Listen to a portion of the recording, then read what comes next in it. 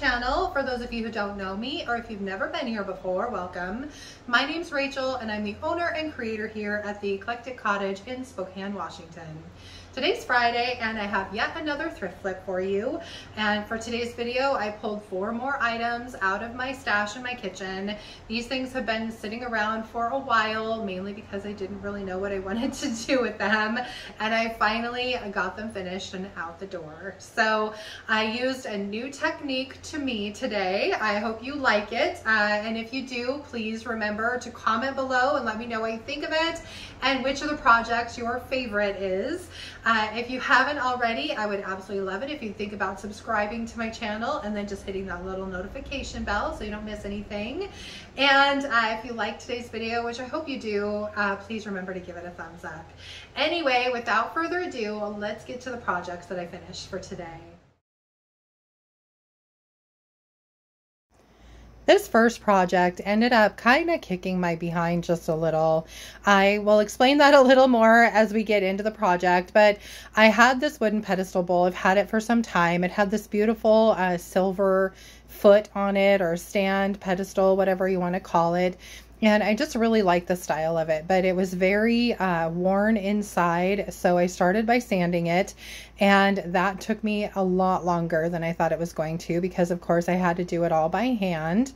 And once I finally had it down to where I could go ahead and finish it, I decided to go with hemp oil so that this would be food safe going forward. Then I went ahead and sanded the bottom of it. You can see just how kind of worn the finish was actually just coming off this piece in places. I wanted to make sure it was all smooth and that anything that was coming off, I got rid of. And then I just kind of rinse it off, and then I began painting it. I'm using Farm Fresh by DIY for this project. Now you're going to see in a minute that I had some trouble with the hemp oil leaching into the paint around the rim. I tried at first to seal it with Big Top and repaint, and that kind of worked, but it didn't totally work. Then I went over it with General Finishes and tried that and repainted it, and that didn't even really work. And you're not going to see any of that in this video, unfortunately. I was so frustrated, I almost just gave up on this bowl. What I ended up doing was repainting the whole thing on the bottom, sealing it with hemp oil to see if it would make a difference, and then I actually ended up going over it with dark wax. Now I am going to show you pictures of it here at the end. You can decide if you like it or not. I think it turned out pretty okay, but I didn't want to scrap the piece either. So let me know what you think at the end of the video. Anyway, I did distress the silver, and then I went over the piece, like I said, with 1 coat of Big Top. That was my first finish that I used on this piece, and I hope you like how it turned out.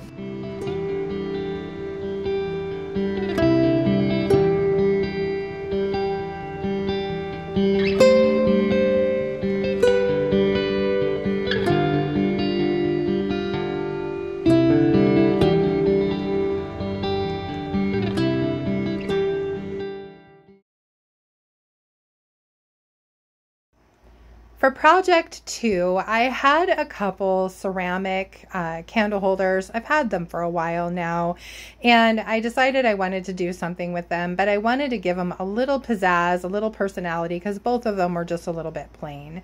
So this is me starting with the first one, and I decided to do a completely new technique to me. I took some air dry clay and rolled that out, and then took a stamp.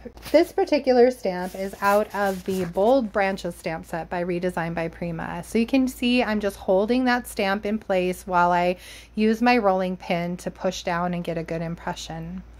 Then I peel my stamp out just kind of carefully, cut back some excess clay that I didn't think I needed on the piece. And once that was done, it's time for glue. And for that, I'm using Titebond's Quick and Thick.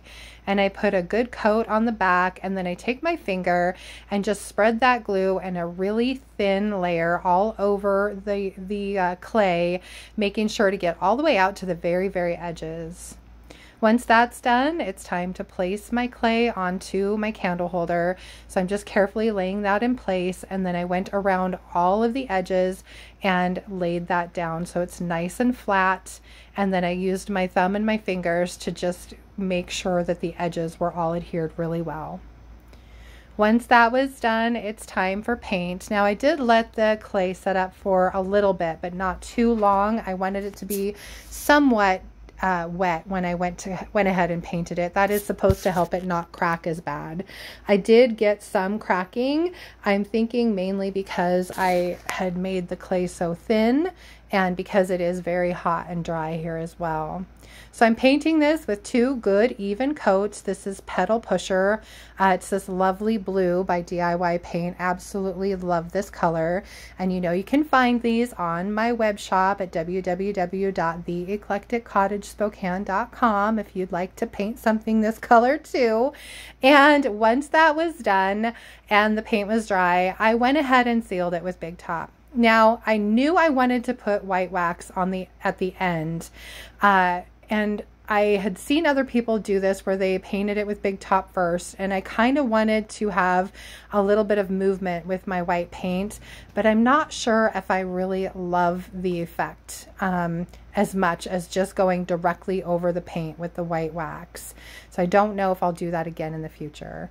But here I am just putting 1 good even coat of white wax, trying to kind of fill all those grooves up and the flower impression as best I can so that it really stands out.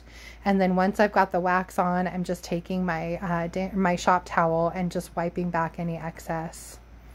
I did go over it a couple times just to make sure all the flower grooves and everything was nice and full with white wax so you could really see them. And I really like how this came out.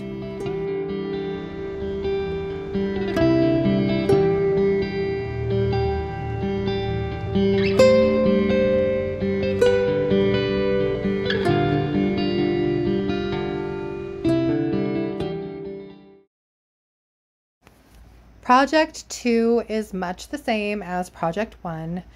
For this one though, I decided to give it a good even coat of black spray paint just so that I had 1 color to work with. Then I spread out my air dry clay by IOD, and for this one I'm using a stamp out of the IC Paris stamp set by Redesign by Prima. So again, just holding that stamp in place with one hand while I go over it really well with the rolling pin with the other hand. I did kind of push down in the middle of the clay or the stamp just to make sure I had a good impression. Then peeled it up off my board and put some glue on it. And again, I'm just using that tight bond quick and thick and spreading it out with my fingers in a nice thin layer all the way out to the edges.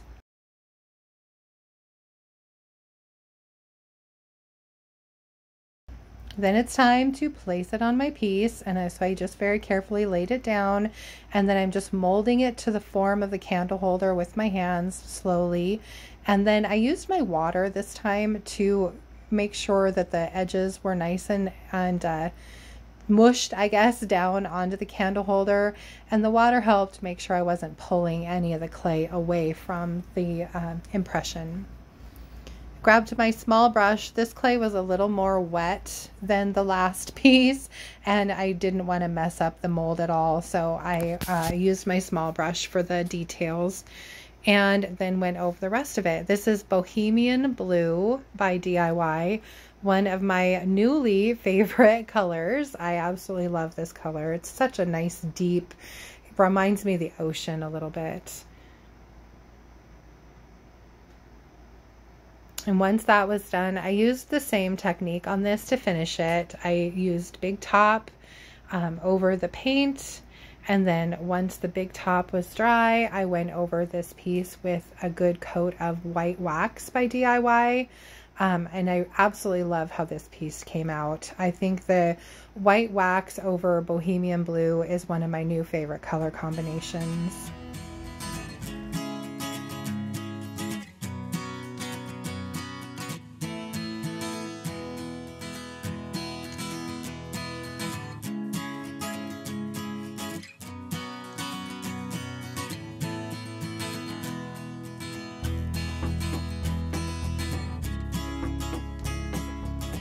What do you guys think of the final product?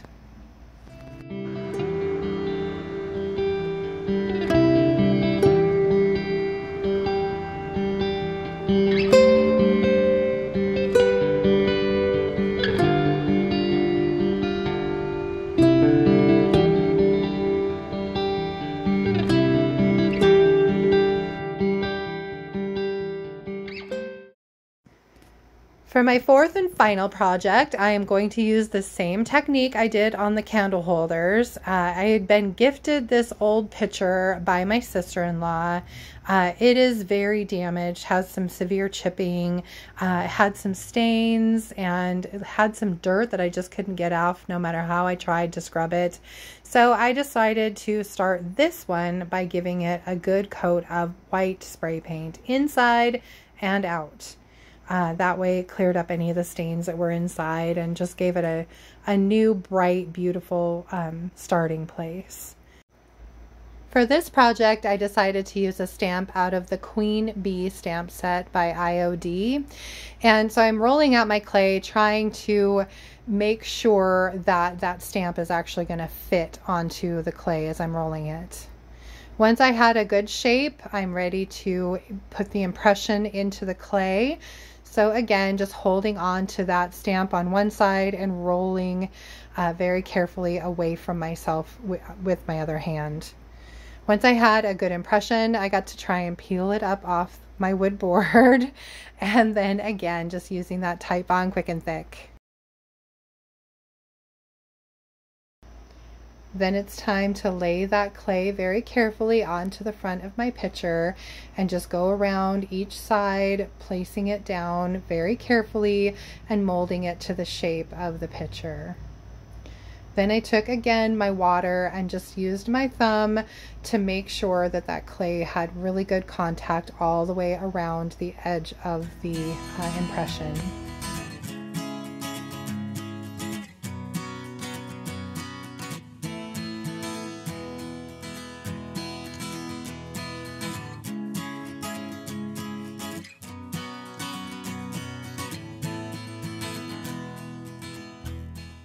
Once that was done, it's on to painting, and for this I'm using DIY's paint in the color Crinoline.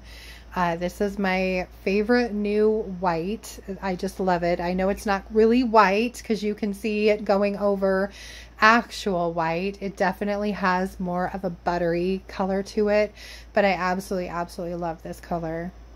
I decided to kind of go down into the mouth of the pitcher just a little bit because of those chips. And I just wanted to kind of cover them up and make them blend into the finish on this piece.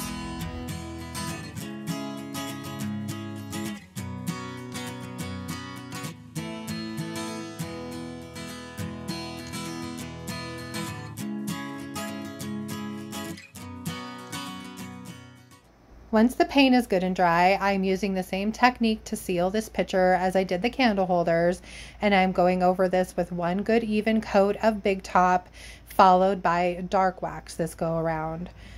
Now, I always recommend under the dark and black waxes that you either put clear wax or Big Top down before you wax. It does make moving the wax around a lot easier, and it does make a difference with these darker waxes. So here I am just brushing one good even coat of the dark wax all over the piece, making sure that it's really well seated in all of the grooves on the front. And I did go over it a couple times in a couple different places just to give it a really nice aged, kind of grungy appearance. I really wanted this to look more antiqued. I love how it turned out. I hope you guys do too.